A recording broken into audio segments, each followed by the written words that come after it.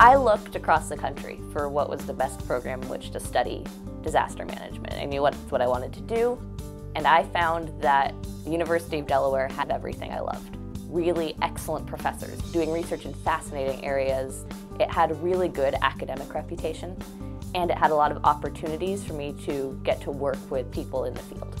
And that combination was really important to me. The history of faculty here doing field work was very relevant for someone like me who comes from working in the field, that I'm actually working with people who understand the questions that I'm asking, not only from an academic perspective, but actually seeing it in the field. The Disaster Research Center in the University of Delaware is a world-famous institute. The greatest support I get is a library. It has more than 10,000 books, research papers, videos, photographs. I can almost get everything I need.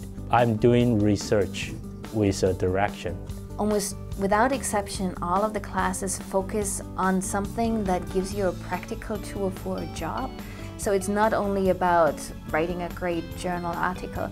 I have new tools that I'm going to take and I'm going to use in my job. This program does an amazing job of blending what happens in the real world with what researchers are finding and giving you the tools to pull together research and practice in a really effective way as you go out from this university.